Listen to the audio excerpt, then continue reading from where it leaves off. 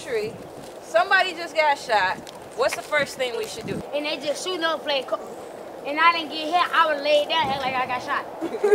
Okay, then what's the second thing? If we want to help that person, what do we do?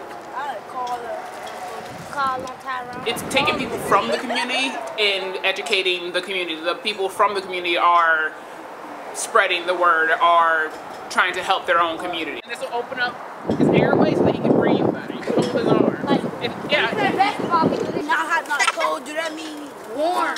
Do you have any questions? Well, the first thing you want to do is make sure that it's safe for you to help the person, right? So the shooter has to be gone. There are at least a few people, at least 6, who would say that they said we saved their life.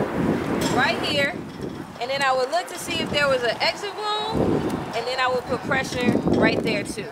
And I would hold it until the ambulance came. And if this got all soaked up with blood, I would put another one on top. Adhesive bandages, bandage, gloves, a tourniquet, yeah, pads, antiseptic spray, Tylenol, Pepto-Bismol, Claritin. Everyone should get this training. It changes the way that you look at things.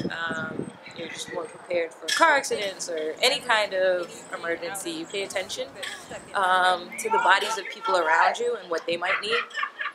And if it's not available in your city, then we'll help you start one there. Well, Well, let's go through